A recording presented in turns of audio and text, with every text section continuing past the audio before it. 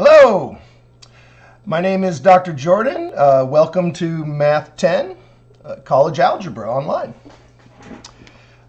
Just a couple things before we get started. I want to let everybody know that the textbook is free. You can just go to openstacks.com and look for the College Algebra book. There's only one College Algebra book on openstacks.com. You can download for free. If I could spell download. Or you can buy a hard copy for around $40. Approximately $40. There might be some shipping or something like that. You can also find it, if you don't want to shop with OpenStacks, you can also find it on Amazon. I think it's $46 or something like that. So that's the textbook we're going to be using for this course. We are going to skip Chapter 1. Chapter 1 is the prerequisites. The prerequisite section. You may review it on your own.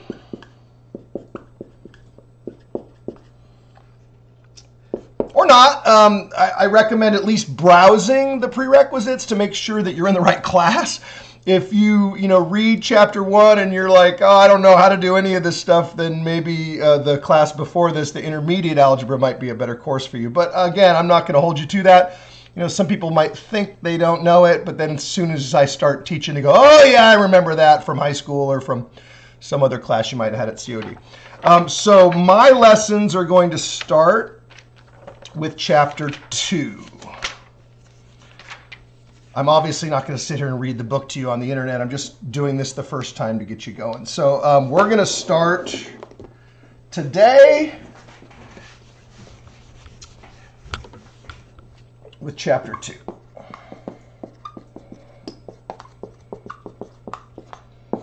Okay. That's about it for the introduction. Let's go ahead and get started and do some math.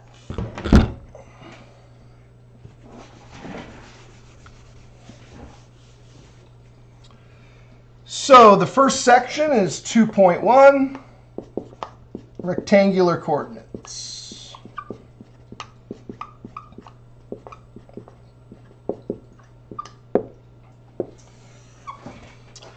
The rectangular coordinate system is where our entire course will exist.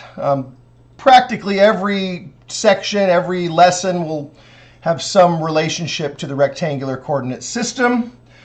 This is an example, or one example, of the rectangular coordinate system. I will give you a little bit more information about that in just a few minutes. We're going to start with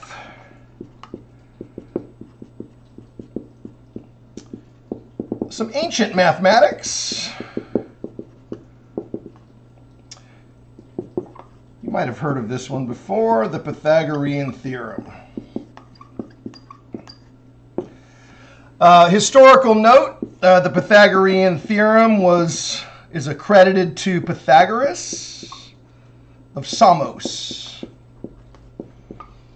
Samos is an island in the Mediterranean near Greece. His dates were 570 to 495. You can do the math on that.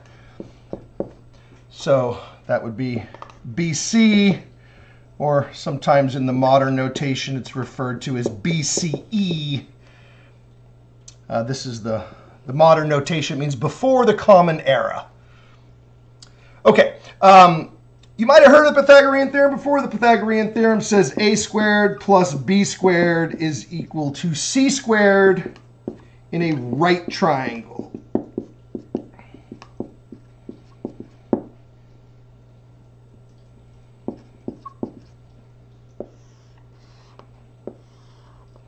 A right triangle is a triangle that has a 90-degree, which is also known as right angle.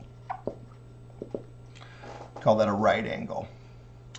Now, the most important thing about a right triangle is C is called the hypotenuse. C must be the diagonal or the hypotenuse of the triangle. It really doesn't matter which ones you call A and B. Sometimes I call this one A and I call this one B. Sometimes I call this one B, A, and this one B. It really doesn't matter. So A and B can be interchanged.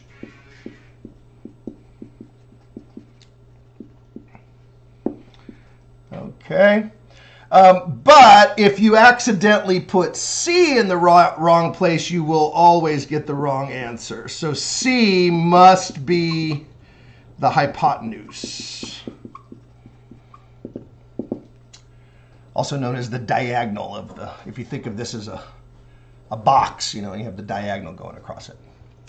A and B are called legs. A and B, called the legs. We're going to do some mathematics in the abstract, just on the whiteboard, before we start doing the graphing problems in which this section gets its title from. So let's call this example 1. Use the Pythagorean theorem.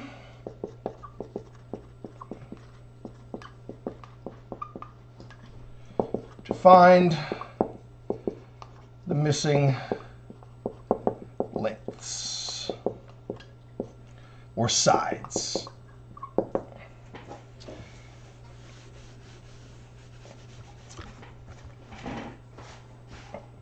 All right, so I don't know, let's call this I.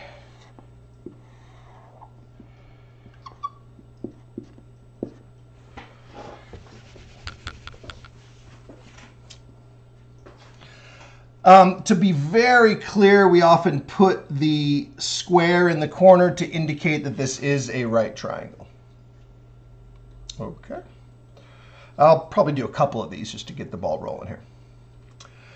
So what do we got? We have A and B. Doesn't really matter which one you call A and which one you call B. If you want to be consistent, you can always call the bottom B, because it's easy to remember that, and then A would be the other side. Just make sure that C is the hypotenuse. So you have A squared plus B squared equals C squared. I like to rewrite it C squared equals A squared plus B squared. It's just a little technique that I use, and you'll see that throughout this lesson I often write my formula this way. Often we memorize it A, B, C, but I like to write it CAB or CBA or something like that. All right, so we're looking for C. So we have A squared, so that'll be 3 squared. And then we got 4 squared. I'm using parentheses to set a good standard that you'll hear me say a lot in this class. It's always better to have them and then get rid of them than it is to not have them and then go, oh, I wish I would have had them, you know. So 3 squared is 3 times 3, which is 9. 4 squared is 16. So C squared is 25. And now we're going to take the square root of both sides. This is something that's in the prerequisite section, but I'll be doing this a lot in this class. The square root cancels with the square, and C is the square root of 25.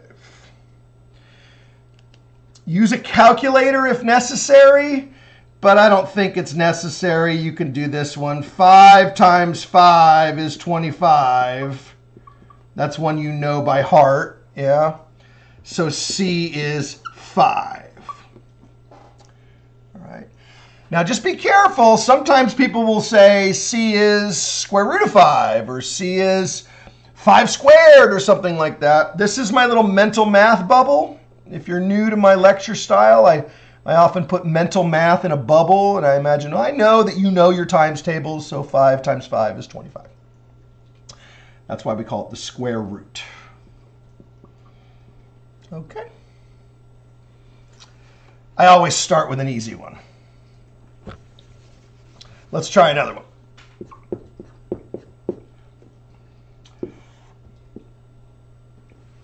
You know, it doesn't matter which way you draw the triangle. Oftentimes we draw the triangle like that. All right. So find the missing side. This time the missing side is A. So I've got C. C is 9. A is going to be our unknown. You could also call it X. I often do that, but in this example, I'm using the traditional A, B, C variables. And 6 would then be our B.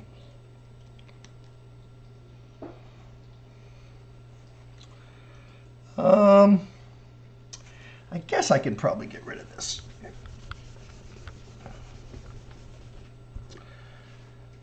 All right. So watch this. Watch what I do. I keep the Pythagorean theorem in my head as A, B, C, but then I look at what I'm actually missing, and then I rewrite my formula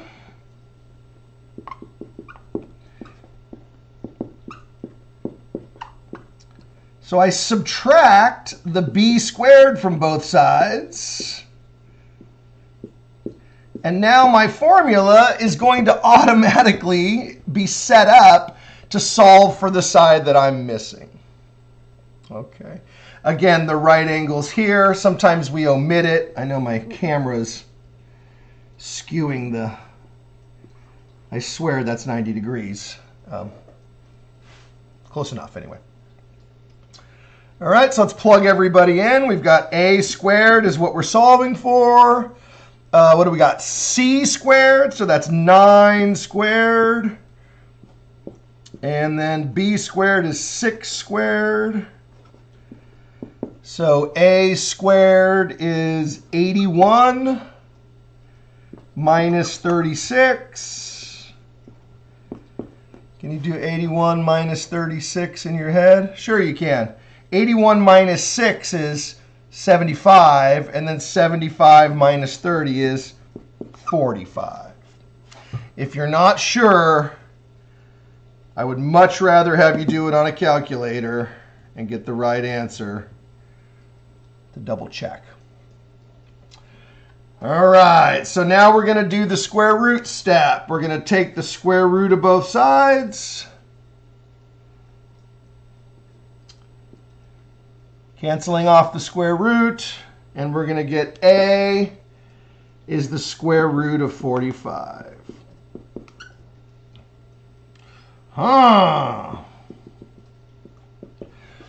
What number times itself equals 45? Right. There isn't one, yeah? 7 times 7 is 49. You know, 6 times 6 is 36. Those dots are multiplication dots. Yeah, but you never exactly get 45. So this problem has 2 forms of the answer. One is the exact answer. Exact means just leaving it in the form of a square root. Yeah, that is the exact answer. Somebody said, tell me exactly what it is. Well, it is exactly the square root of 45. Later in the semester, we will learn some techniques to simplify that. This is the first lesson. I'm just going to allow you to leave your answer like that. Or you can use a calculator to approximate. The symbol for approximate is a wavy equal sign. It comes from when people go, it's about this. And for that, you're going to need your calculator. Most of the smartphone calculators, if you turn them this way, in fact, you guys probably already know that. I learned this from my kids. You turn it this way, you're going to get a scientific calculator. I don't want to screw up my focus here. So I'm going to go 45, and then I'm going to hit the square root button. The square root button sometimes has a 2 right here to indicate square root.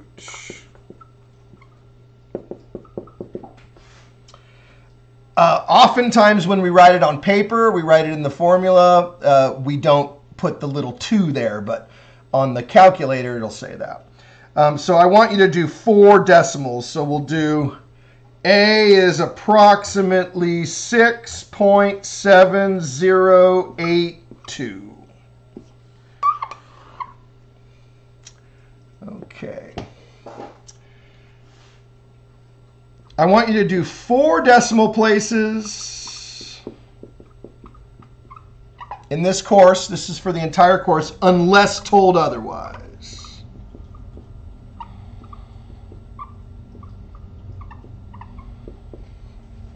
Okay. Yeah, so some problems might say 1 decimal place. Some problems might say 2 decimal places.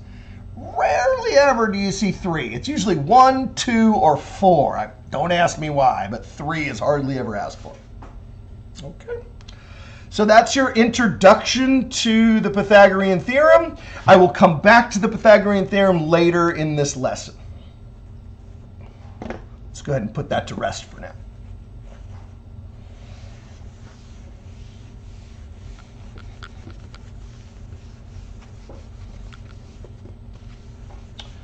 We're going to talk about distance.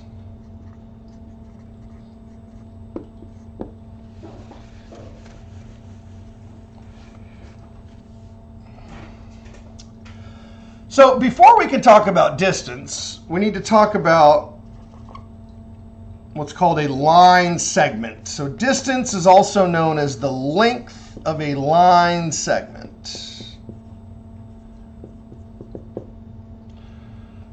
Length of a line segment. So I'm going to call this point A, and I'm going to call this B, and this is now called the line segment AB.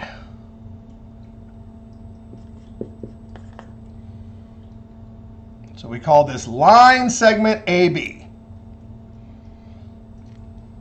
Some people do this. They'll say AB, and they'll put a little hat on top of it like that. I'm not really going to do that all too much unless I really want to prove a point there. I want to make an emphasis there. I might do that. So these are different notations for a line segment, AB. Okay.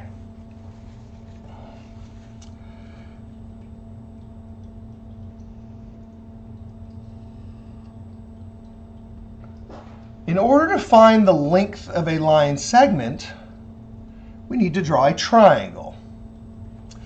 That gives us a third point called C. Okay? I also need a coordinate system, right? I need to know where are these points. All right. So we actually have 3 line segments.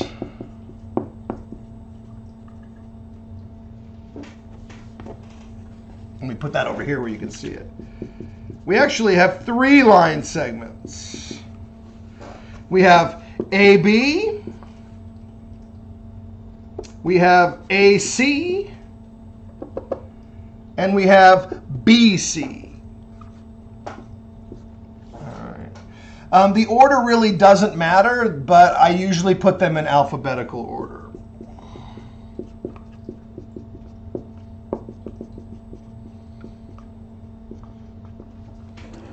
That's the normal way to write out the line segments, A, B, AC, and BC. So let's do an actual problem with some numbers here. So our goal is to find the length of this line segment AB. That's our goal. Let me give you some specific numbers. It's very difficult to solve a problem in complete abstraction here because you can't really see or understand the location of these points. So we're going to put some numbers to this now. Let's call this example 2.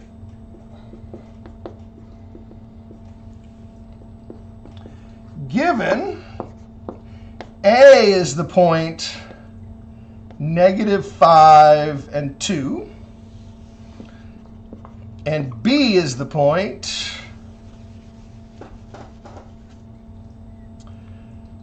B will be the point. What should we make it? How about 7 and -3? Okay.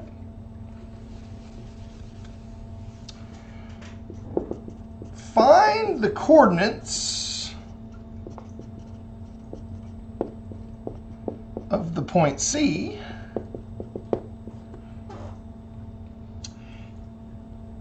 and find the length of the line segment AB.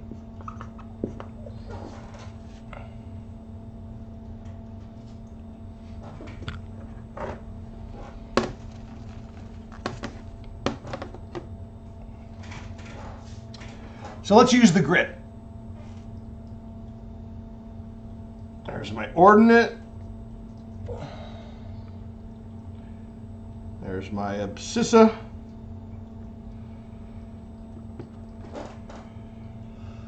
Let's plot the point A, -5 and 2.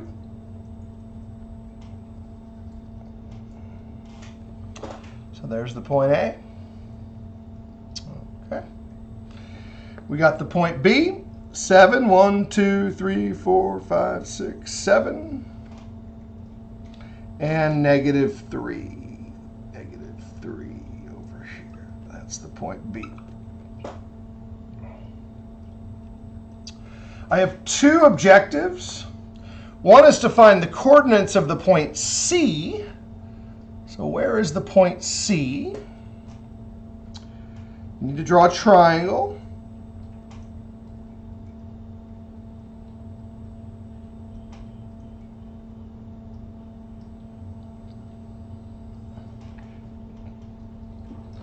This is the point C. Now, the cool thing about the point C is even though I'm telling you to find it, there's really nothing to do. It essentially finds itself. You take the x coordinate of the A and you take the y coordinate of the B and you put those together, and the coordinate C would be -5 and -3. And remember, we often omit the equal sign and just say C parentheses -5, -3. Now, if you really want to put the equal sign in your notes, you can say C is equal to that. You can say that as well, but it's understood when you put the letter next to the coordinates that we are saying that is the name of that coordinate, or that is the location of that point C.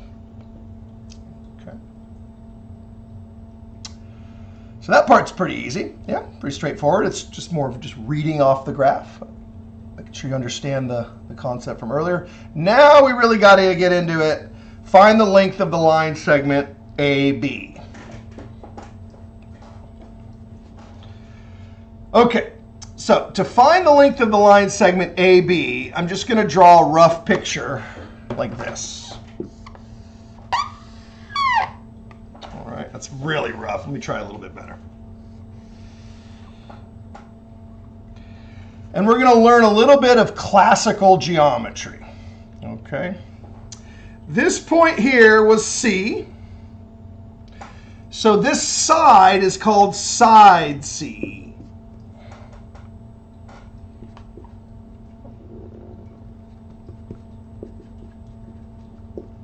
So I have point C, and then across is side C. Okay. This is point A. Yeah. Another name for a point is a vertex, but in this particular presentation, I'm just using the word point. And then opposite of A is what's called side A. Now we try to use uppercase and lowercase to distinguish between them. And then this one over here is called point B, capital B. So across here would be side B. lowercase b. I don't know, that looked like a 6, so I'm going to write it like that. There we go, side b.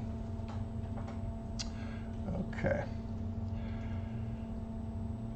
Now, in order to solve, we need to find the length of side A, side B, and side C.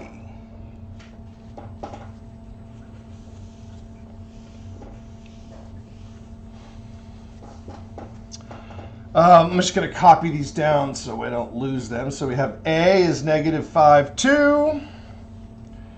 We have B is 7, -3. And we got this point C that we found, -5, -3. All right. So let's go through them all. All right. Line segment A, B. Well, actually, I changed my mind. I want to do BC first. I'm going to do this one first, BC.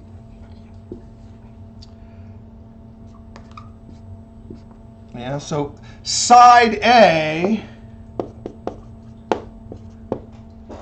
is the length of side A. Yeah. How long is A? From point C all the way to point B, how far is that? Okay. If it helps, you can look at your grid. So how far is it along side A? So I want to go from point B to point C, -5 to 7. There are several ways to do this. One way is to count. 1, 2, 3, 4, 5, 6, 7, 8, 9, 10, 11, 12. So the length of side A is 12 units, all right, by counting.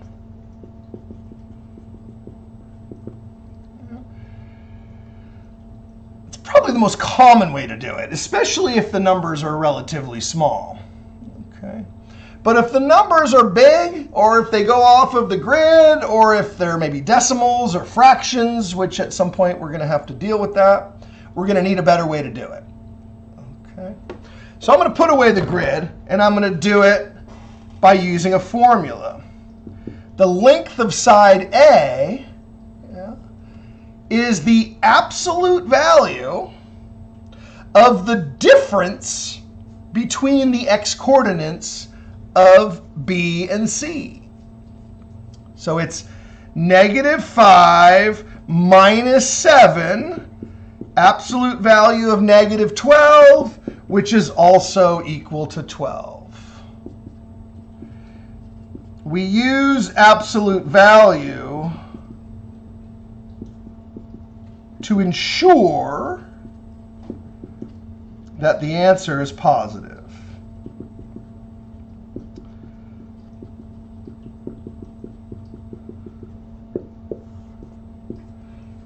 Okay, so when you say the distance is -12 or the length is -12, that doesn't really make much sense. So you'd say the length is the absolute value of -12, which is actually 12. Notice it's the same thing, right? So if you solve the problem by counting or you solve the problem by using absolute value, you will get the same answer. Okay, so we're going to say side A. We normally omit the word side and we just say A. And that's equal to 12. A is equal to 12. Okay. Let's do the same thing over here, for side B. So looking back over here at side B,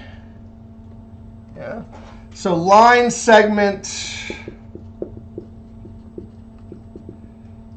AC is side B.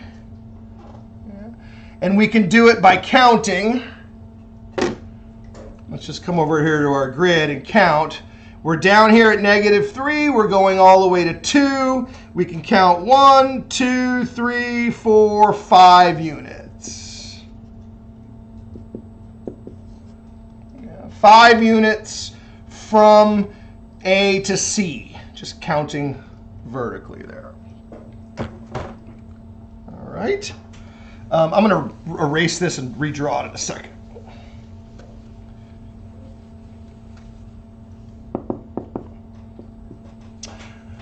All right, so let's go ahead and do AC by using the absolute value formula.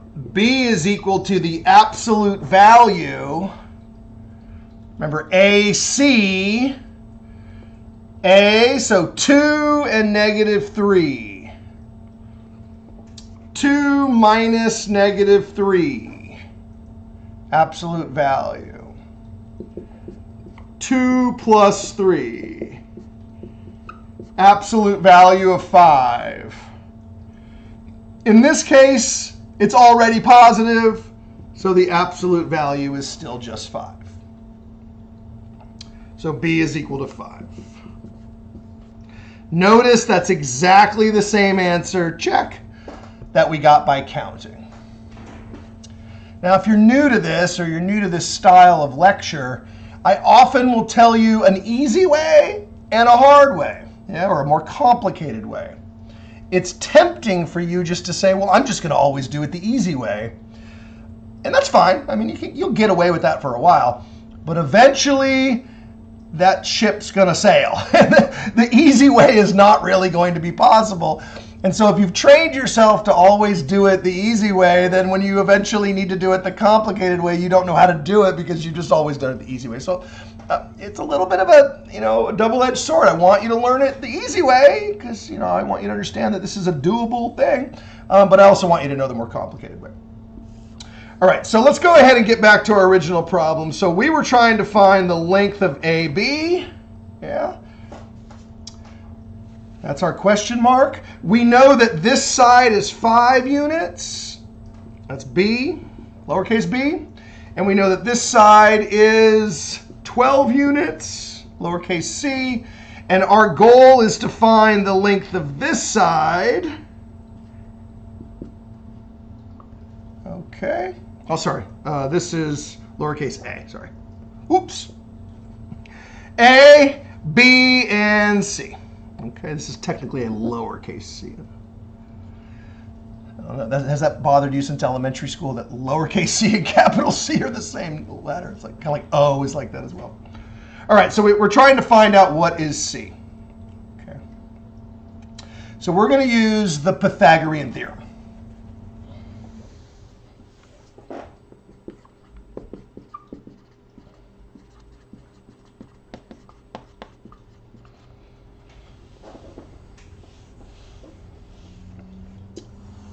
The Pythagorean theorem says that in a right triangle, now again, we're not going to have a complete course in college geometry, but we are going to learn a lot about geometry in the process of doing algebra. A right triangle is a triangle in which one of the degrees is 90. 90 degrees is also called right.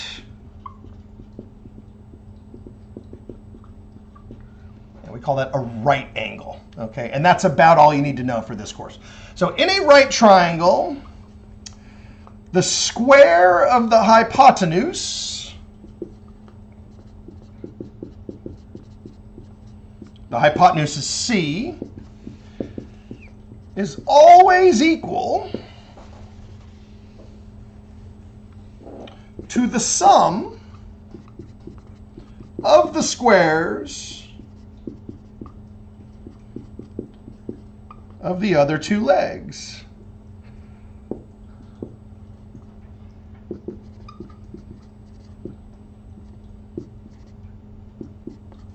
A and B.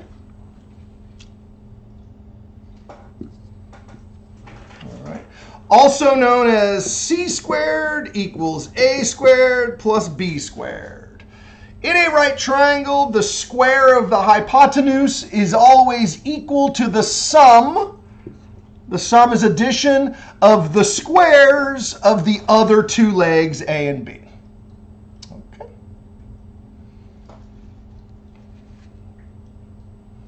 So that'll do it, right? We know that A is 12. We know that b is 5.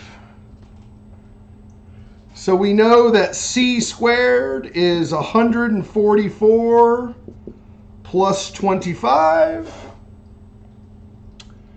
So c squared is 169. Now we need to do a little mental math. If c squared is 169, 13 squared is 169. Yeah, I don't know if you remember that, mental math. Well, we're going to break out the calculator in a second, but you know that 13 times 13 is 169. So if c squared is 169, then that means c is 13. It's the square root of 169, which equals 13. And so that is the length of the line segment AB.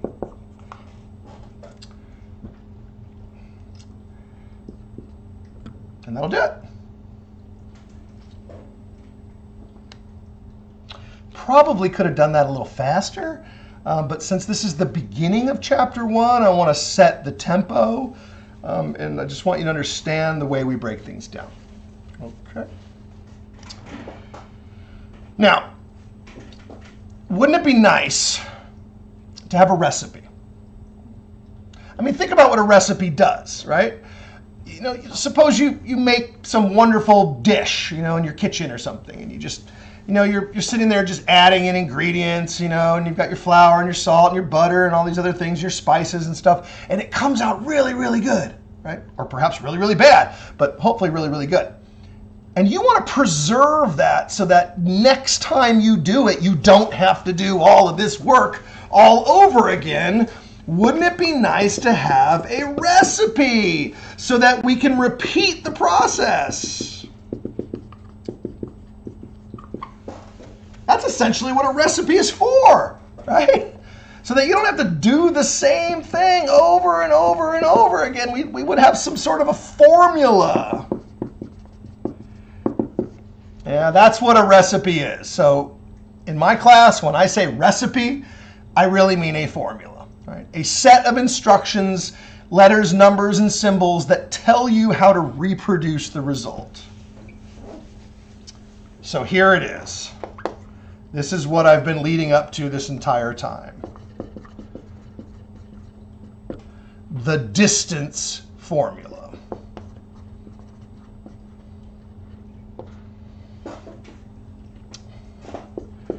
Given any 2 points,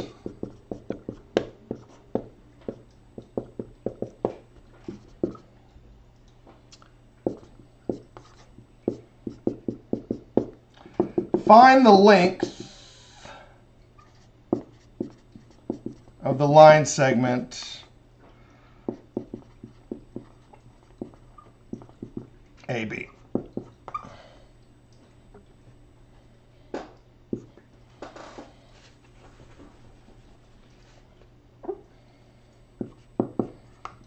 I have to abbreviate the word segment, so line seg, abbreviation AB. Okay. Now right away we're going to notice something. We have our x coordinate and our y coordinate. That's supposed to be a comma, and we have our other x and our other y coordinate. So in order to distinguish between A and B, we're going to use subscripts. So A is x1 and y1, and B is x2 and y2.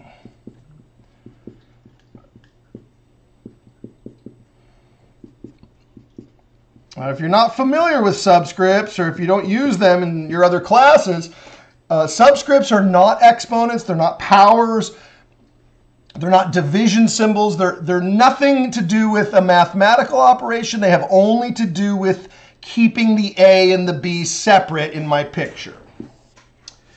So when I draw my picture,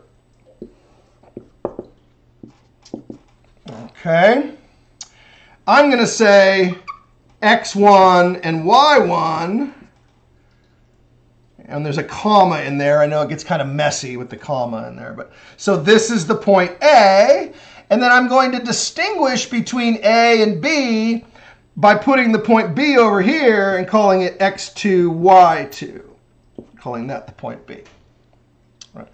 So the subscripts are just to distinguish who came first and who came second. All right. And our goal is to find the length of the line segment AB. That's our goal. Now, we already did this a minute ago with specific numbers. In this particular presentation, I'm doing this for any pair of points, A and B. All right, so I'm not going to put down specific numbers on here. Okay, and so here is the formula. If you want to find the distance from A to B, you first need to find C. C is always the first coordinate from A and the second coordinate from B. So notice C is x1, y2. So it takes the second coordinate from B and the first coordinate from A. That's always going to be point C. All right. Then we find the lengths of the sides. Let's just use lowercase letters for A. So A will be the absolute value of x2 minus x1. B will be the absolute value of y2 minus y1.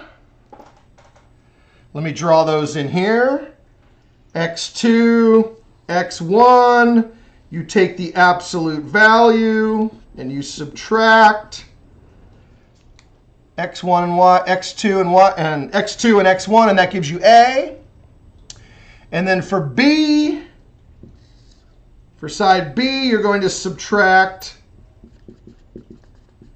y1 and y2, and then the absolute values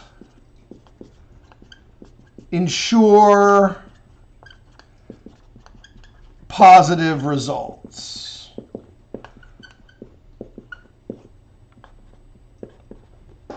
Sometimes you don't need the absolute value. If the number already comes out positive, we'll get more into that in a minute. But it's better to have them than not to have them. Okay. And so we have C squared is equal to A squared plus B squared. Yeah, that's the Pythagorean theorem.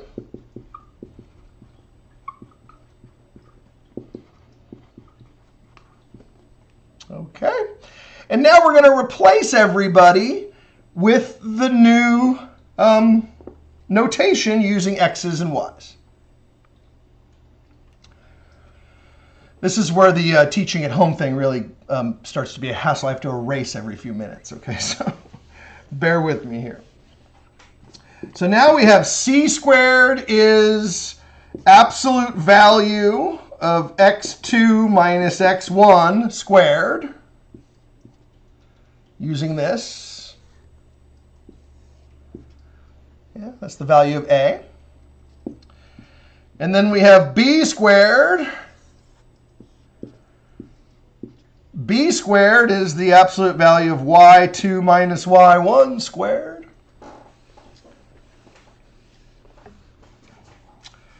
And then we're going to take the square root of both sides.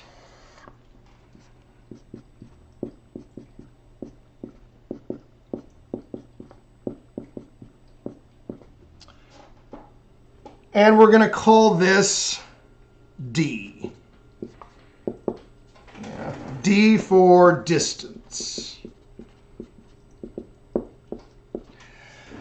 In your homework or on a test, if you still call it C, there is no penalty for that. As long as you know that C is D, I don't care what you call it, right? As long as you get the correct distance. It just sounds weird to say the distance is C. Yeah, it's just a little bit more practical to say that the distance is d. All right. What's happening is this is actually c. We're just replacing it with a different letter. Okay. Also on the right-hand side, you may remove the absolute value bars, or you can keep them. It's up to you. You will get the same answer either way. Yeah. Because we are squaring, we may remove the absolute value bars. It's automatically going to be positive.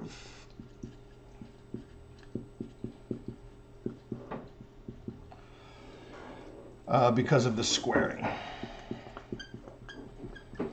And there you go. So this is what we call the distance formula. This is the special sauce. This is that secret recipe of 11 herbs and spices. Okay, this is the thing you want to preserve and keep it in a safe place so that you can do this whenever you want. Okay. Are you going to love this now? You might have wished that 30 minutes ago or whatever, I just would have thrown this formula on the board and let you go with it, right? And that, if you want, just fast forward to this point and start from here, okay? When you're doing your homework, I'm going to be asking you for the distance, and now you've got the recipe. Yeah, so you can just use the recipe card and figure it out. Cool thing about this is now you don't even really have to draw the picture. Find the length of AB. Again, I don't have to say line segment. I mean, that implies that it's a line segment. So A is going to be, what should we do? Let's not make this one too complicated. Let's do a -3 and 6. And let's do B is -7 and 2.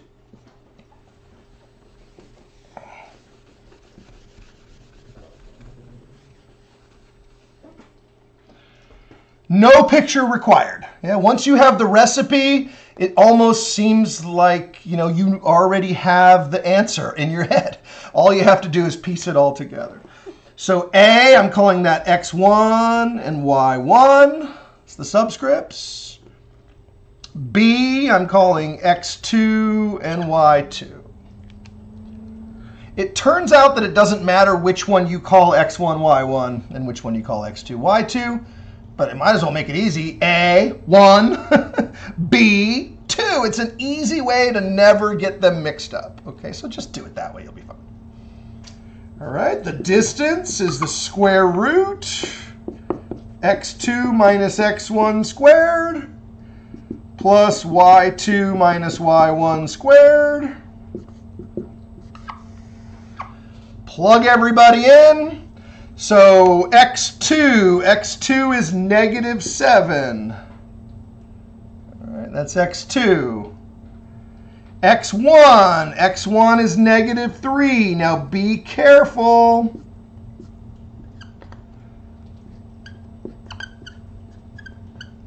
I already know what's going to happen on the test. If you're writing too quickly or if you're trying to be tricky and just do it all in your mind, you might accidentally go -7, -3 and get the wrong answer. So be careful. That's a double negative right there. All right, for the y's, let's use another color. I don't know if the color is showing up very well, but for the y's, we've got these guys. So we've got y2. y2 is 2 minus 6.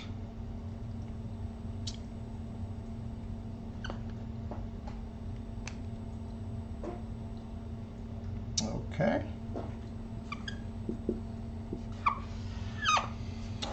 So now we've got -7 plus 3 squared. Yeah, that's this double negative here.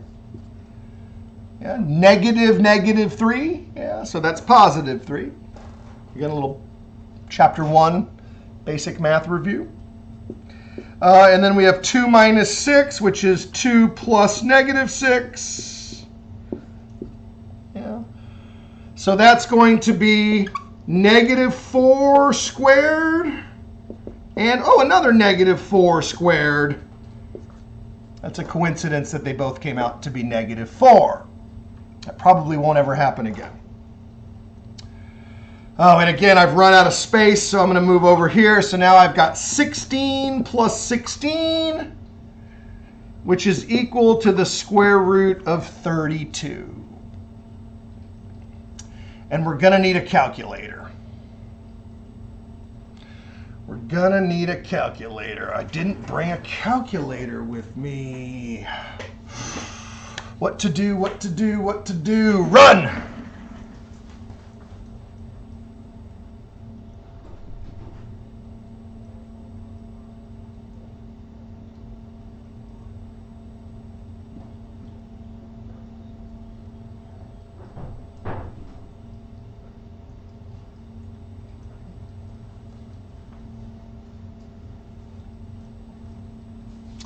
I'm back. I wasn't expecting to get a decimal for this example. So the answer is the square root of 32. This is what we call the exact distance.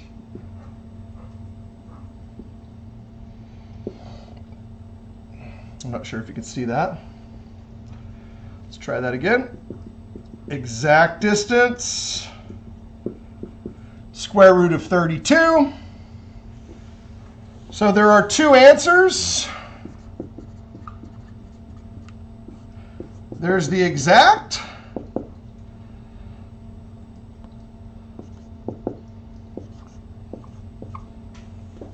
And then there's the approximate distance.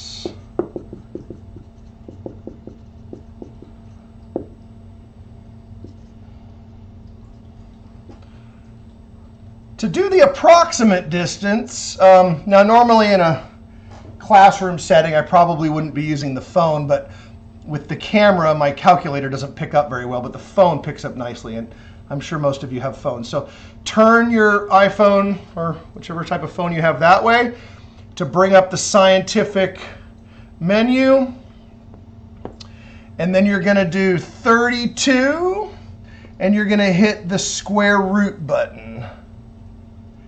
And that gives us 5.65685424949. Okay. Now, I do not want you typing in all of these decimals. Most of the time, I want you to round to 4 decimal places.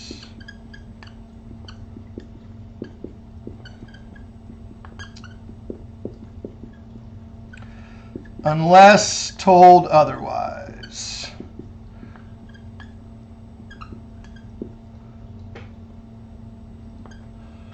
All right, so in other words, for the entire course, if I don't say it, it means 4 decimal places. That is the standard automatic expectation. Some problems will give you a different instruction. Well, if it gives you a different instruction, do whatever it says. But in this problem, I'm going to do 4 decimal places. So you're going to look at the 5th decimal place. Yeah, so look at the 5th place. That's called the dictator. Yeah. If the dictator is bigger than 5 or bigger, then go up. So if it is 5 or greater, round the 8 to a 9. That's called rounding up. Yeah. So we're going to round it up to 9. If it's less than 5, keep the 8 and 8. So we're looking at that 8 right there. You're probably all screaming at the screen right now going, come on, Dr. J, just get it over with. So this is definitely greater than 5. It is 5. So 5 counts as 5 or greater. So we're going to round this up to a 9. So it's going to be 5.6569. So the last digit is a 9. All right, there you go. That's the distance formula. I know you just want to see one more, don't you?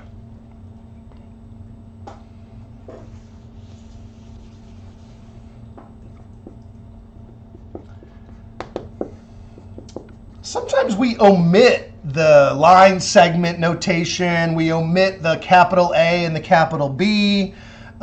You've probably noticed over these last few problems that I don't really use the capital letters. The capital letters are kind of a throwback to old school classical geometry. So we're now going to omit them. I'm just going to say find the distance.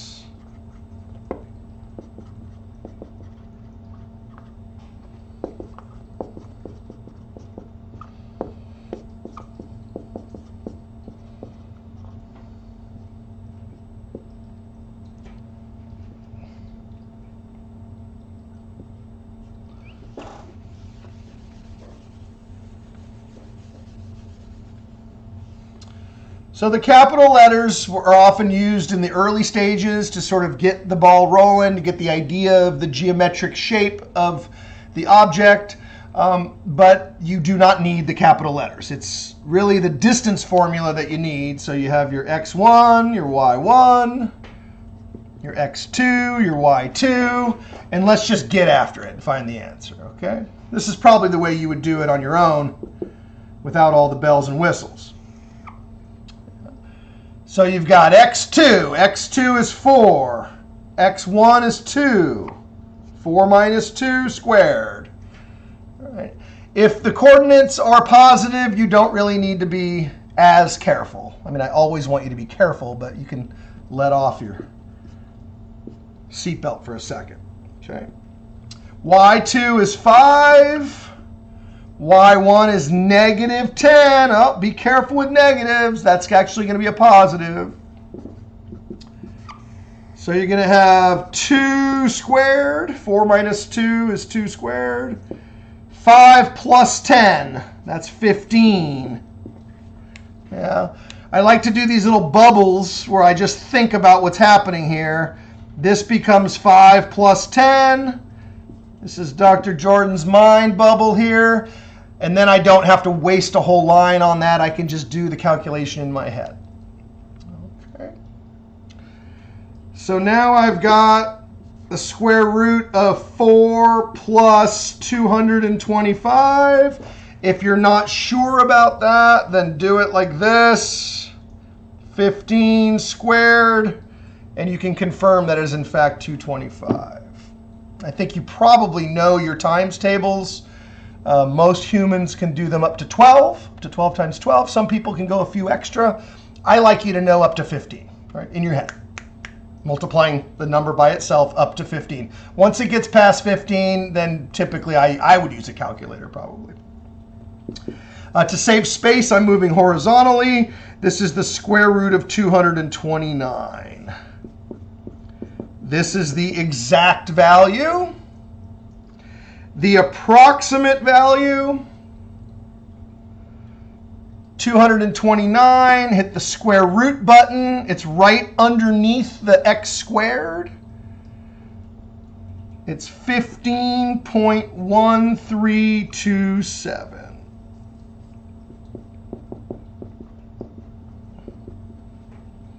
That's your approximation. Okay, I think probably had enough. The best thing you can do now is to review these examples and practice this on your own. There is an assignment in 2.1 with questions involving the distance formula. The last thing that I'm going to do today is the midpoint formula. We have to go back to drawing pictures.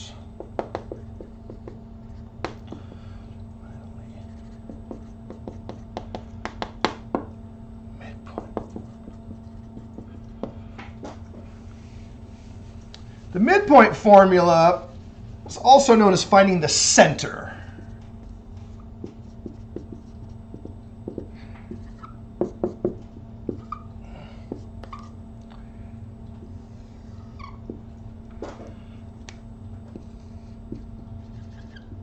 The center is called M, yeah, the midpoint. I don't want to call it C, because C is actually over here on the triangle, right? So again, it's center, but it's the center of the line segment, so we're using the M for the middle. Yeah, the middle of the line segment. This formula is a lot more straightforward than the other formulas. A lot more straightforward. We're still going to draw the triangle. Okay. We have the coordinates of this point. We have x2, y2, that's B. We have x1, y1, that's A. Remember I said we can omit the capital letters now? We don't really need the capital letters anymore. Okay. I mean, if you want them, you can have them, but they're not really going to be used. And so this point is x2 and y1. All right. It has the same x coordinate as the second point, and it has the same y coordinate as the first point. All right. So now I want to find the middle. The middle here is the average. The average is y2 plus y1 divided by 2. That is the average of the y's. I'm just going to put that in a little bubble. I want to do the same thing down here on the x's. I want to find the average of the x's. So the average of the x's is x2 plus x1 divided by 2. And so the midpoint is the coordinates of the averages, or the average of the coordinates.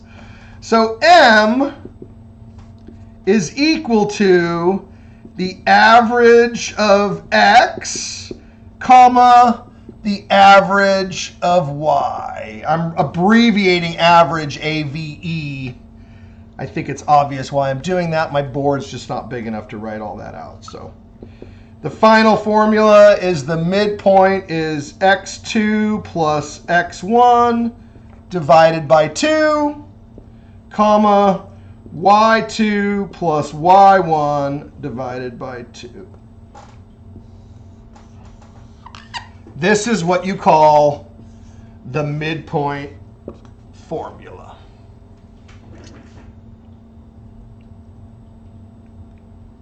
Those twos are kind of hard to see there. That's a 2. All right, much easier than the distance formula. You might wonder, why didn't you do the distance formula first? I mean, why didn't you do this one after? But you know, well, it is the way it is. This is the way it's presented in the textbook. This is the way it's done in the homework. And so this is the way I'm doing it in the lecture as well. Okay. Example 5. Find the midpoint of AB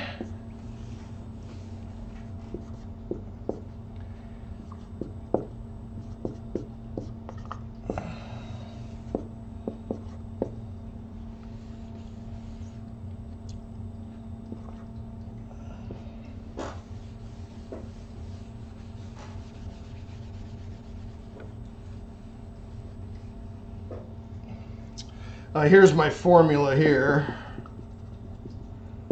for the midpoint. Just keep it handy there. Okay, so find the midpoint. Find the middle of this line segment. So I've got x1, y1, x2, y2. I want to find m. Again, sometimes we omit the equal sign, but it kind of looks funny when you do that in this problem, so I like to keep it, you know. Just tells me that m is equal to that. Turns out, just for future reference, you don't need any of the capital letters. So I could do this problem without the letter A, the letter B, or the letter M. It can all be done just using arithmetic and algebra. All right, so I've got x2 plus x1 divided by 2. y2 plus y1 also divided by 2. Make sure you're adding and dividing. All right. So x2 is negative 5 plus 3 divided by 2. Those are my x's, and then my y's. 3 plus negative 8 divided by 2. So that's going to be negative 2 halves and negative 5 halves. You may use decimals or fractions, but you must simplify as much as possible. So negative 2 divided by 2 is negative 1. Negative 5 divided by 2 is negative 2.5. You could have also left it as negative 5 over 2. So I would also accept this. So you do have two potentially correct ways to write the answer. Typically, people prefer the decimal because when you see negative 2.5, your brain goes, oh, I know what that is, right? Negative 2.5. When some people see negative 5 over 2, their brain kind of like has an unresolved childhood issue, and you go, oh man, I don't know what that means anymore, and you get a little bit uncomfortable. So I'm comfortable with both. My goal as your teacher is to help you become comfortable with both of these answers. And either one. You know, sometimes write it this way, sometimes write it that way. If you haven't had my class before, I call this a tomato, and I call this a tomato. Tomato, tomato. Okay, so that's the midpoint formula. Some people call these the midpoint formulas because there's actually two of them. There's one formula for y, and there's another formula for x. This is buy one, get one free. So if you know the formula for x, then you also know the formula for y. It's the same exact formula for each coordinate. Try not to blend them together. Very common mistake is grabbing one x and then accidentally grabbing a y over here and mixing the two formulas together. You don't want to do that. X with x, y with y, and that's how you find the midpoint. It's a midpoint problem where I give you the midpoint, but I don't tell you the other point in the example. So suppose that I give you the midpoint. So suppose that the midpoint of the line segment AB is 2 and negative 5. If A is the point negative 3 and 6, what are the coordinates of B?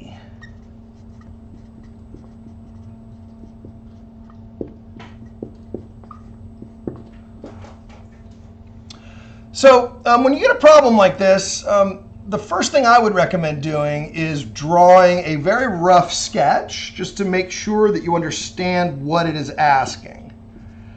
I give this problem every year in this course, and oftentimes if you've only memorized the midpoint formula, what you'll end up doing is you'll take all the numbers in the problem, you'll shove them into the midpoint formula, you'll think you got the right answer, but that's not at all what the question was asking. So let's just read it carefully, draw a picture, and make sure that we know what it is we're actually looking for. So what does it say? It says that A, let's start with A. So we're going to kind of ignore this for a minute. We're going to start with A, is negative 3, 6. So over here, negative 3 and 6. So that's A, okay? This is actually M, because it says the midpoint is this, so M is equal to 2 and negative 5.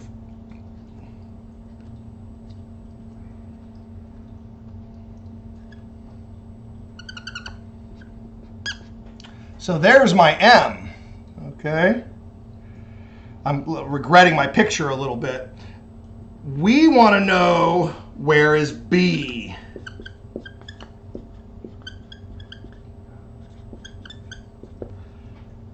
And again, my screen's not quite big enough. The actual point would be off the bottom of the screen here, but just make sure that you understand what it is that you're trying to find, okay? We already know M. M is given. We already know A.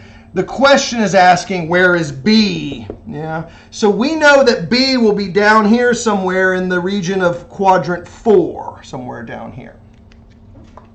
In the last example, I mentioned that the midpoint formula is actually two formulas, right? You have a formula for X, and you have a formula for Y. So let's do the X coordinate first. Yeah. Remember, we call that the abscissa, yeah? The X coordinate. X2 plus X1 divided by 2. That's my X coordinate. That should be equal to 2, because 2 is the X coordinate of M.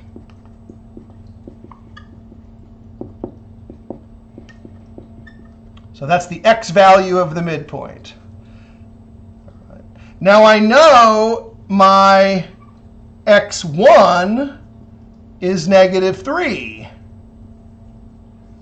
My X1 is -3. So I have X2 plus -3 divided by 2 is equal to 2. I need to solve for X2. That's what I'm trying to figure out. So X2 is the unknown value.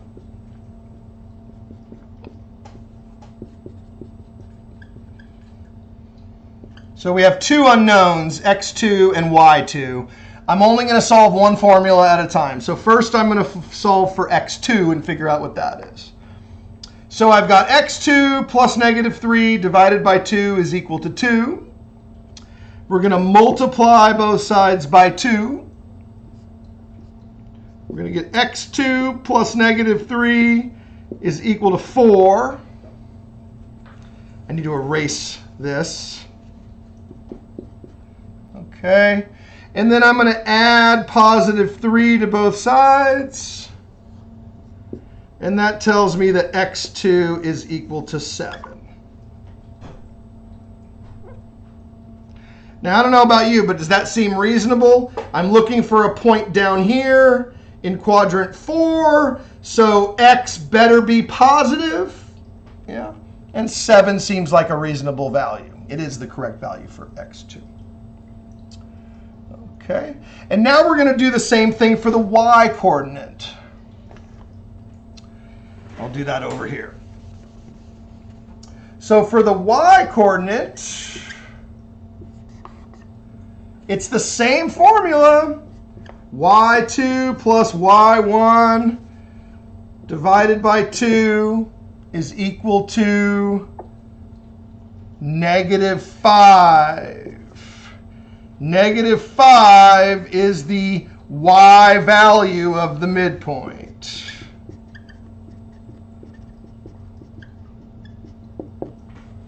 Yeah. So you're going to take the Y value of the midpoint. Okay. Oh, and I had to move my thing over, but remember we have Y1 is over here. Y1 is 6. So in this formula, I can replace Y1 with 6.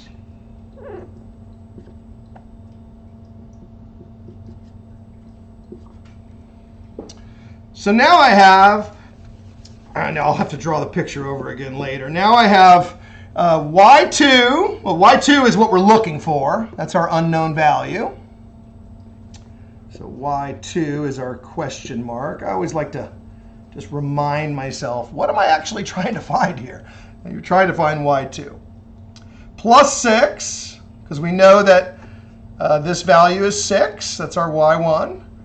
And then we know it's equal to -5, because -5 is the Y value of the midpoint. Okay. To get rid of the 2, you're going to multiply both sides by 2. That's going to give you -10. And then you're going to subtract 6 from both sides. And you're going to get y2 is negative 16. The question was asking, what are the coordinates of B? Well, the coordinates are x2 and y2, 7 and negative 16. So your answer is the coordinates of B are 7 and negative 16. Sometimes we omit the equal sign and we just say B is 7 and negative 16. Or you say B 7 negative 16. These are all equivalent responses. They all mean the same thing. In fact, the only part that I'm going to grade is this part. I'm only going to grade what the actual coordinates are. I'm not going to grade the equal sign or even the capital letter B. I mean, as long as you're solving the right thing, I'm not really going to worry about that. Okay? I mean, I'm picky, but I'm not that picky. One thing you can do if this was a test or a quiz,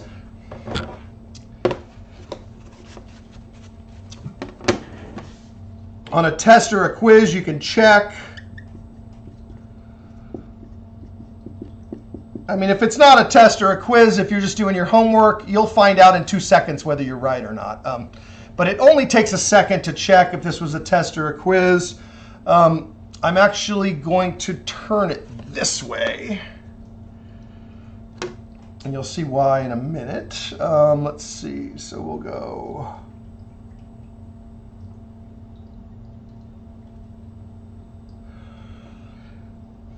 I don't know if I'm going to make it like that. Let's see. How about like this?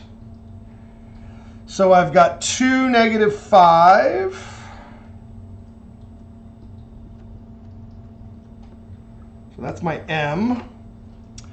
I've got negative 3 and 6. Negative 3, 1, 2, 3, 4, 5, 6. So right there, that's A. And you just want to check that this point, 7, negative 16, is reasonable. So let's see, 1, 2, 3, 4, 5, 6, 7. Looks pretty good. And negative 16, 1, 2, 3, 4, 5, 6, 7, 8, 9, 10, 11, 12, 13, 14, 15, 16. It's still off my board. I'm just going to call that negative 16.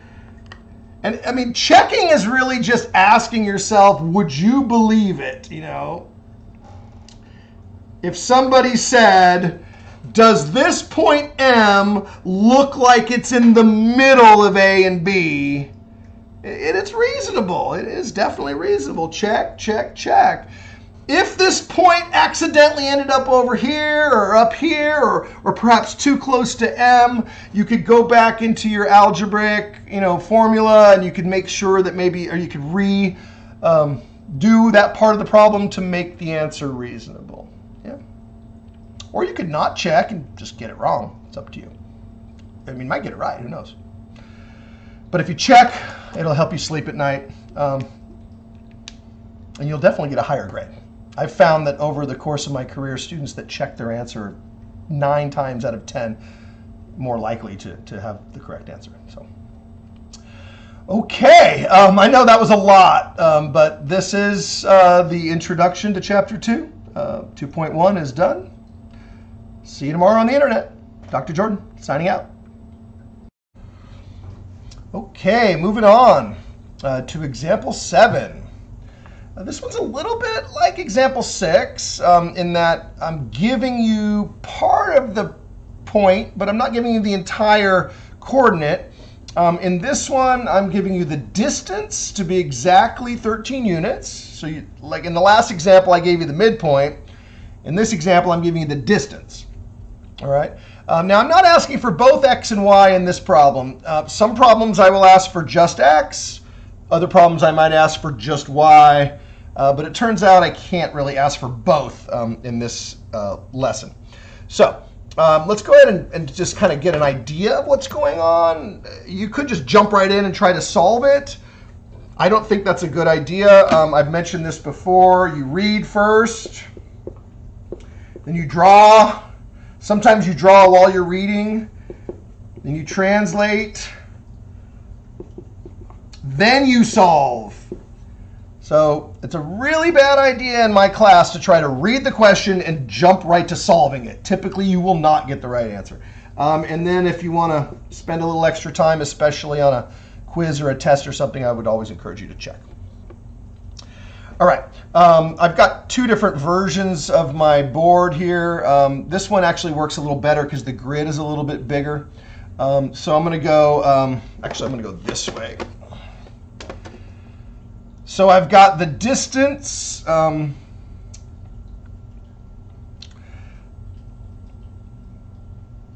want to make sure I leave enough room for everybody. The only downside to using this board is I have to draw the X and Y axes every time. So I got my X, I've got my Y. Now let's just talk about what this means. X comma 8, that's supposed to be a comma. That means I know the Y value is 8. 1, 2, 3, 4, 5. 1, 2, 3, 4, 6, 7, 8. I know the Y value is 8, but I don't know the X value. X is an unknown value. So that means I'm somewhere along this line. Yeah, I know the Y value is 8, but I don't know the X value. So I'm somewhere along this line. I might even be off the board. I don't know. If I have to move over, I will. Okay. And then I have another point, 6, negative 4. So let's see. 1, 2, 3, 4, 5, 6. And negative 4. 1, 2, 3, 4, negative 4. So this is my other point, 6, negative 4 here. All right. And I want the distance to be exactly 13 units.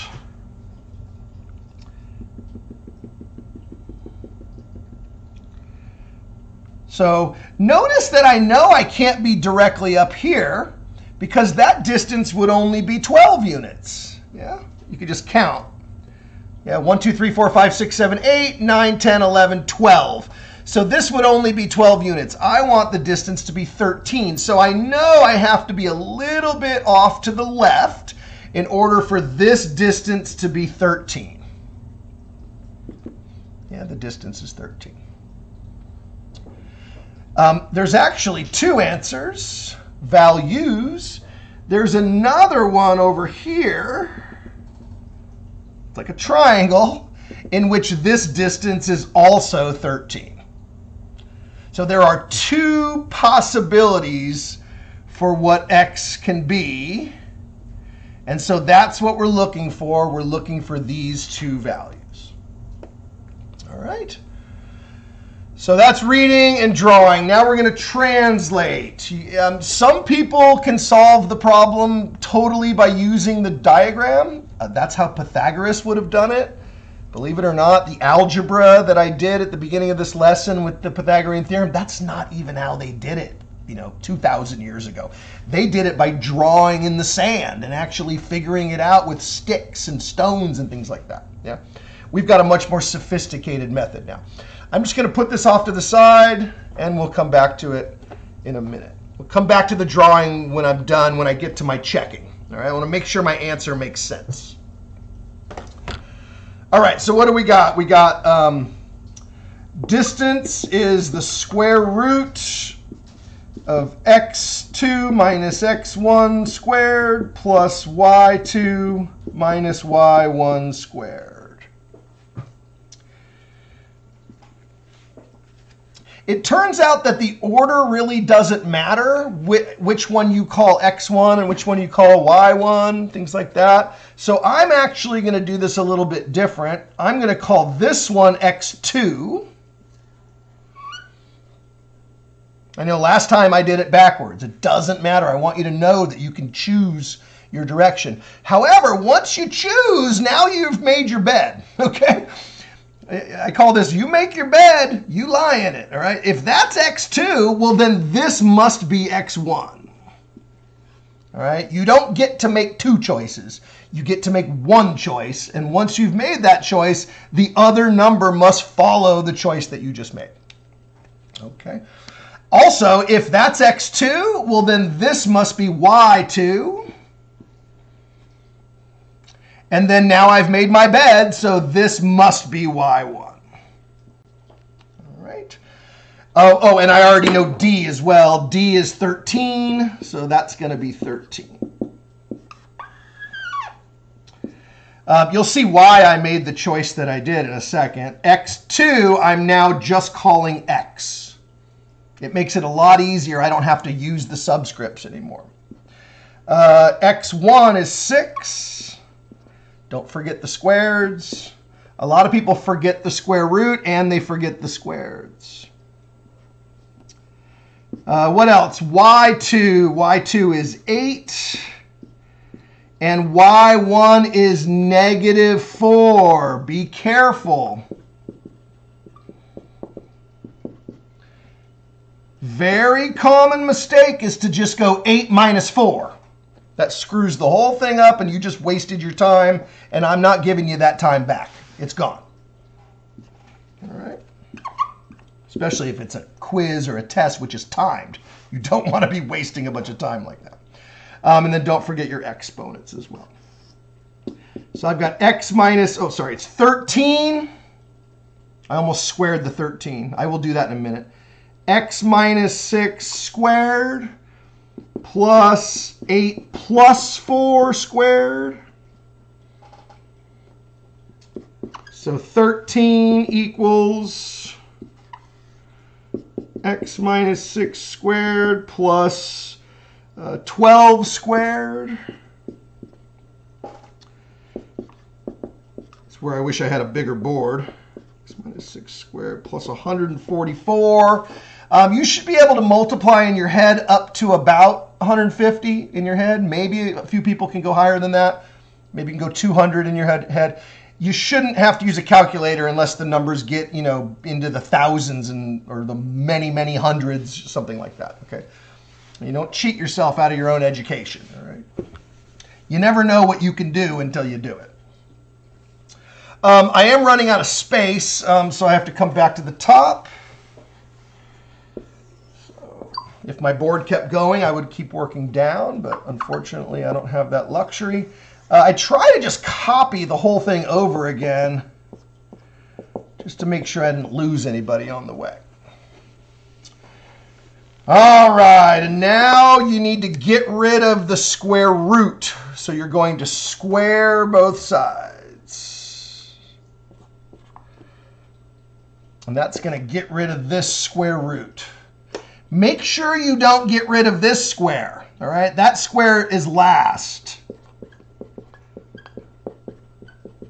All right, you're going to do that last. So 13 squared. If you have to use a calculator, do it. If not, if you're really good at your times tables, 13 times 13 is 169.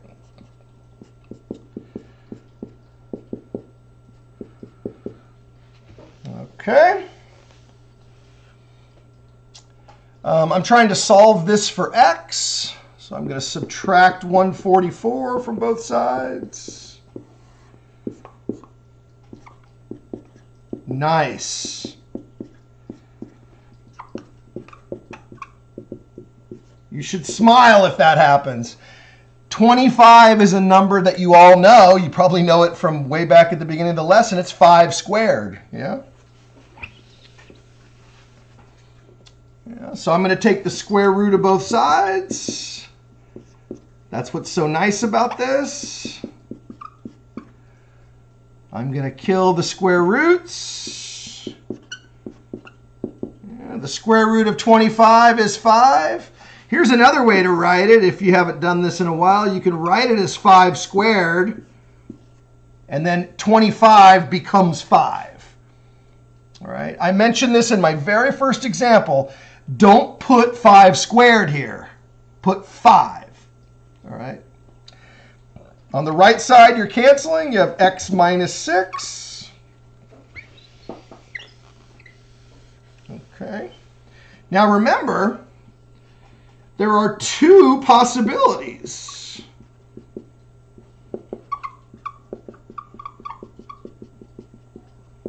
Remember my picture? Yeah. So when you see this plus or minus,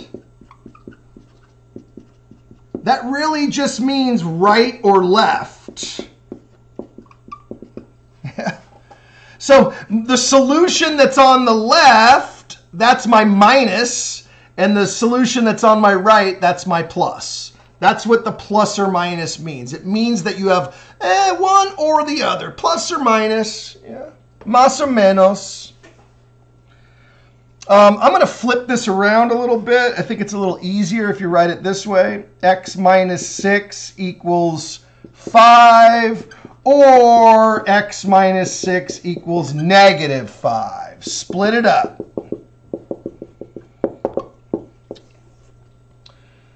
Don't try to solve these all bundled together. You'll get one of them right and the other one wrong if you do that. And you don't want to get 50% credit. You want to get 100% credit. So actually make two different equations, plus or minus. Here's the plus or minus. I don't know if you can see that. At this point, you're done. You can do this with mental math. You're going to add 6. So you get x is 11.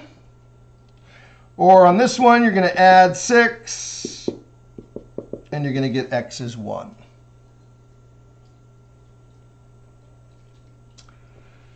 And there you go. Let's check our answer. So these are our two solutions for x. We often use subscripts now, so we'll call this x1, and we'll call this x2. I like x1 to be less than x2. So when you give me the answers, give me this one first, and give me this one second.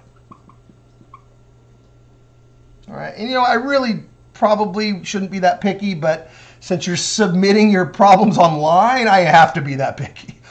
If we were back in the classroom and you turned this in on paper, honestly, I wouldn't care what order you gave me the answer in. But anyway, the computer wants them in a particular order. I want them in that same order.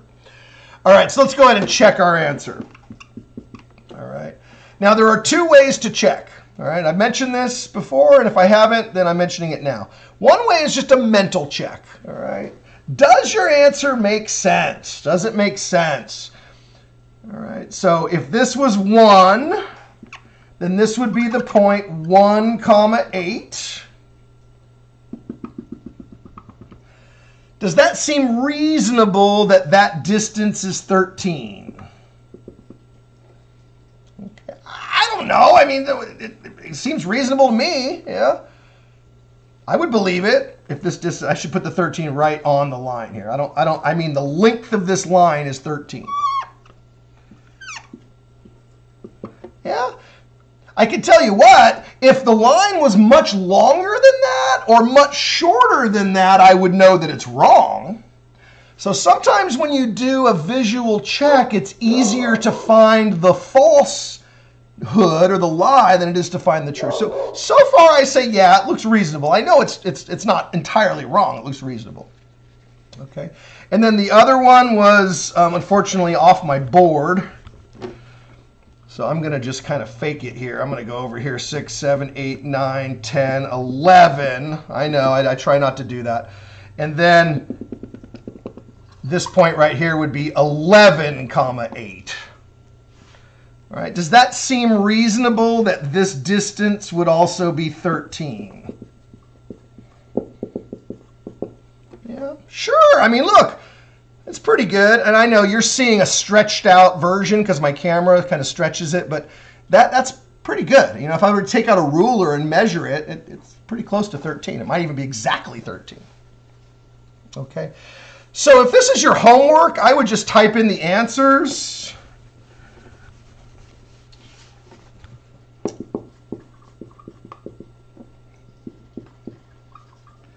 X1 is the smaller x, so that's 1. And x2 is the larger x, which is 11. Remember, I'm not asking for y. I'm only asking for x in this problem. Okay. If you want to do a hard check, call this an algebraic check.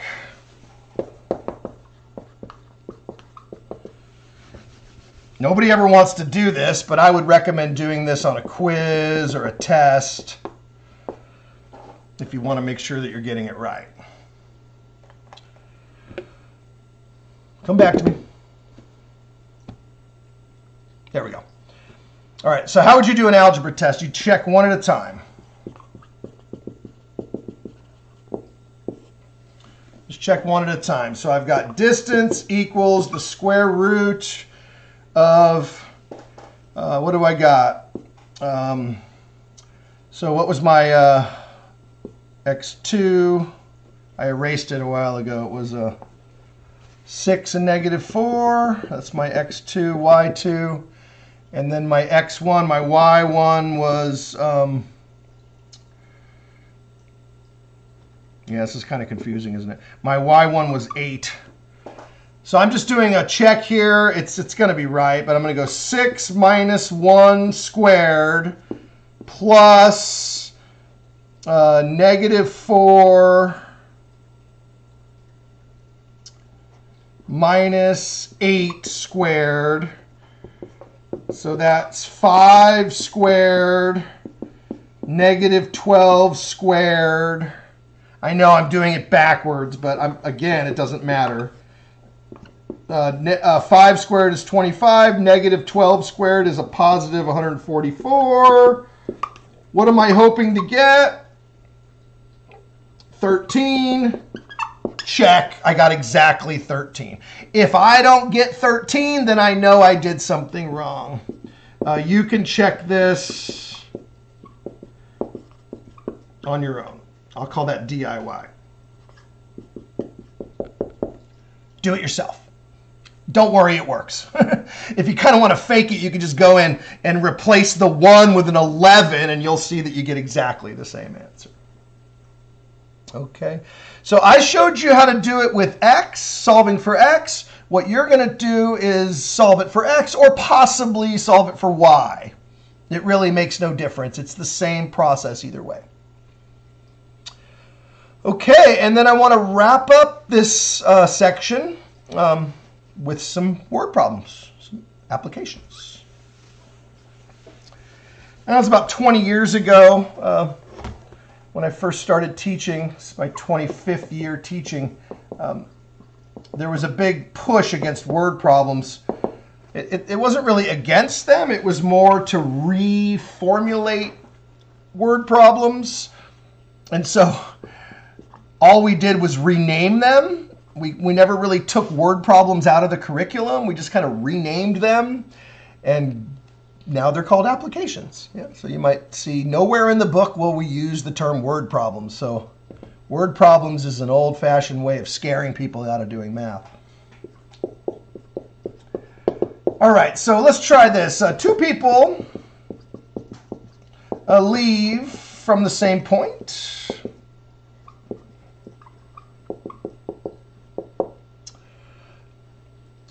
Person A travels 20 miles north. Person B travels 18 miles east. How far apart are they now?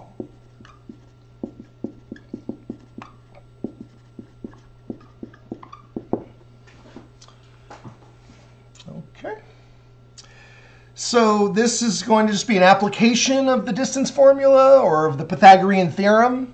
If there's one thing that I hope you got out of this lesson, it's that Pythagorean theorem is exactly the same as the distance formula. It's just dressed up in a different form. And hopefully you know your four directions: north, south, north and south. All right.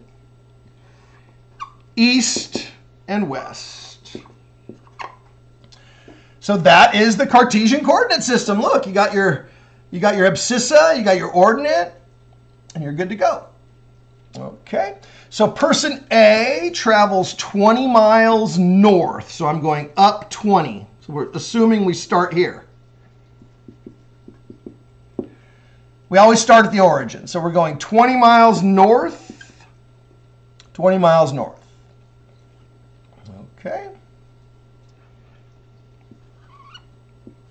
And so this is person A. If you like, the coordinates are 0, 20, but I'm just going to say 20. All right. Person B travels 18 miles east. Let me get rid of the word start. So now we're over here at 18. And the question is asking, how far apart are they now? All right. So you have two ways to do this. One way is use the distance formula, okay? Or you could use the Pythagorean theorem. It really doesn't matter, all right? I'm going to go ahead and use the Pythagorean theorem. Yeah, look at it. I've got A, B, C. It's nice. It's all set up for that. So C squared is 20 squared plus 18 squared. 20 squared is 400.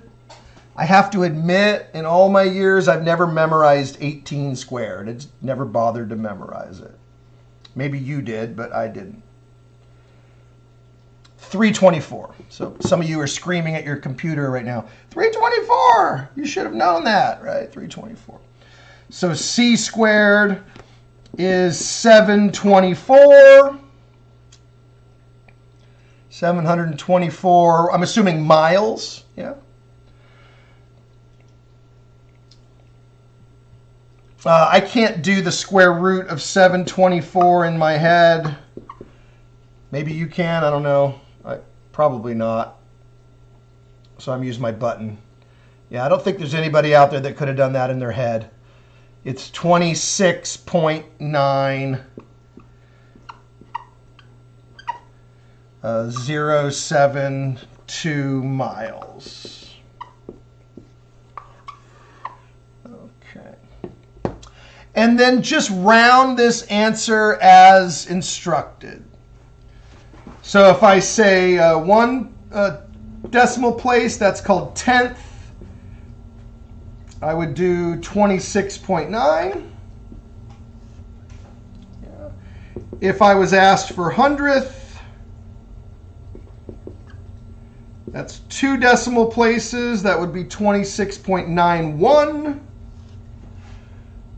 etc., etc., etc., as instructed. If you're not sure, then read the directions again, or you could always just do 4 decimal places to be safe. Although you should read the instructions. I know there's many times where you think you know or you think you have the right answer, and then you go, oh, I just didn't read it carefully, and that's a very common mistake. I've done it myself. Okay, so that's the navigation problem. You could have also done it using the d equals, the distance equals the square root, big fancy formula, and you would have gotten the same result either way. I encourage you to try problems both ways. If you forget one way, maybe the other way will save you. You know, you want to have a fork and a spoon, you know.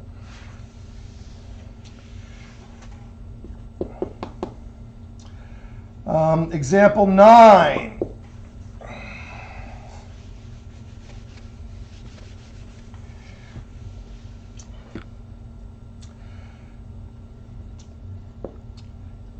Suppose that you're locked out of the house and you need a ladder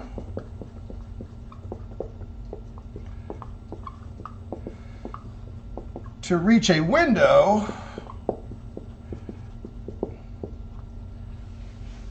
that is 14 feet above the ground.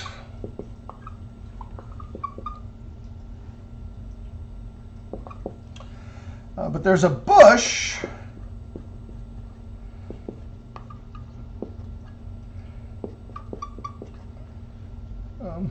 the way.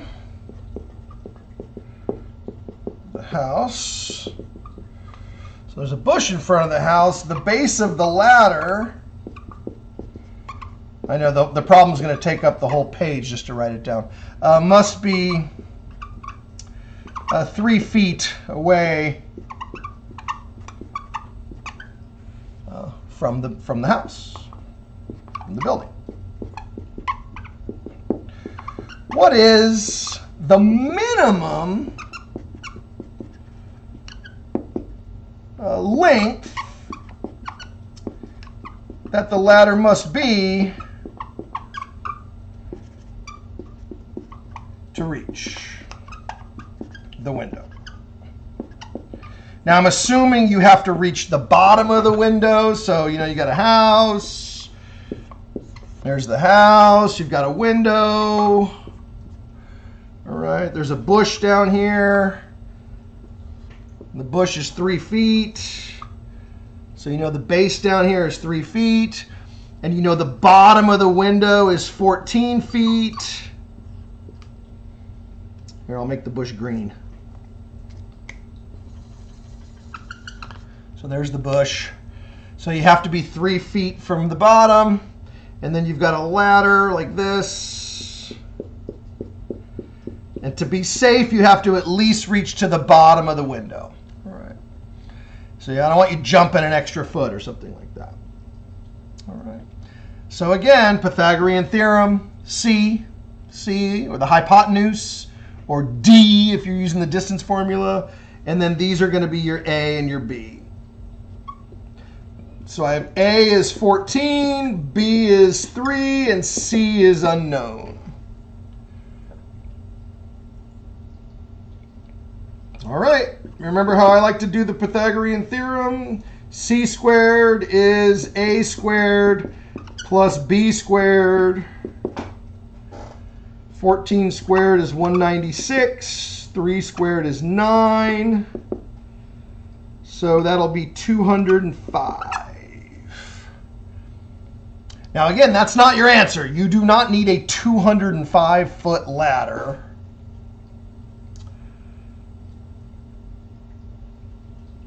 You need so 205 square root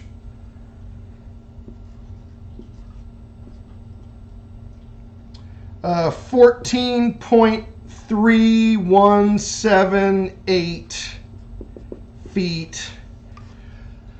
I don't know. Maybe I should go read the question again. It doesn't really tell me what to round to, so I could probably leave it like that. But, you know, when this is a ladder, you typically round up. Yeah, so I would say 14.3 feet.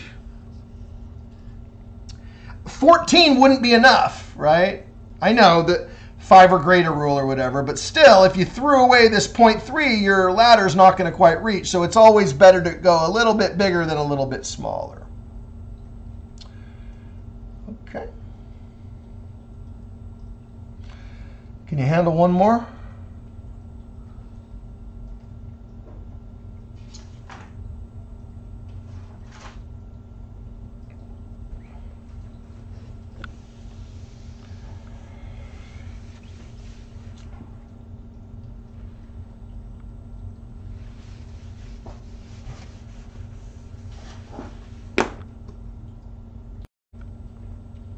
All right, been hanging in there.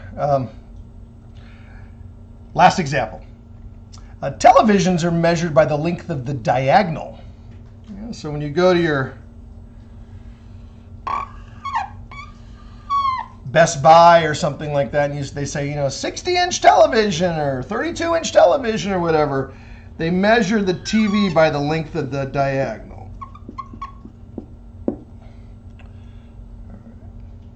That's to mislead you. They say, oh, it's a 55-inch TV, but, you know, it's not really 55 inches.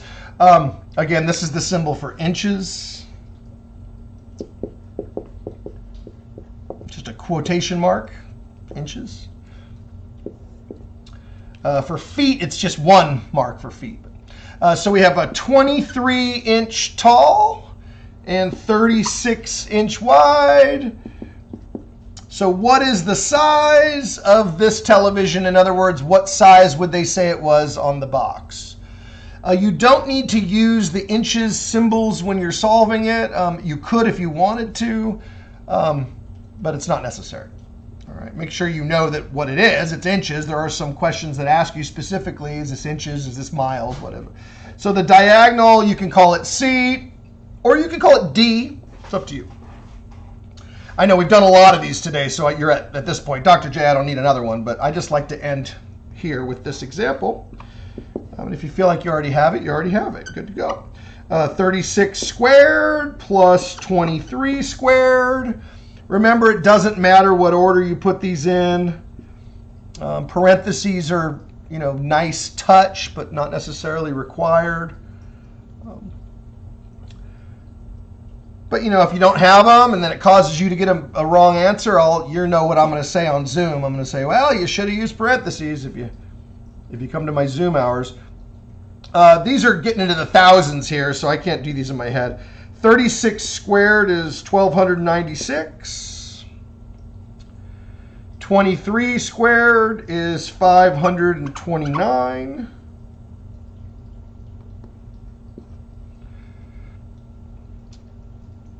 I'm going to add those together. 529 plus 1296 is 1,825.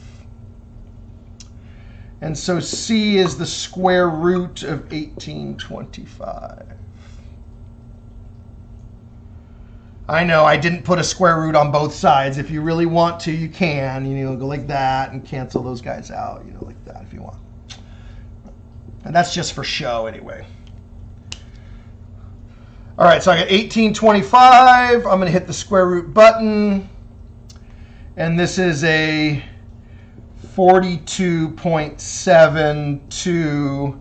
Let me read it really carefully. 1 decimal place. That's also known as the 10th.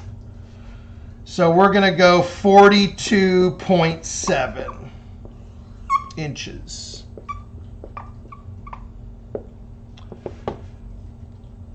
They probably at the store would just call it a 42-inch TV or maybe a 43-inch TV or something like that. I've bought a lot of TVs in my life. I've never seen a 42.7-inch TV, but there it is. That's what it would be for this particular problem. Okay, that'll do it for the first lesson, Math 10. This is Dr. J signing out. Until next time, I'll see you on the internet.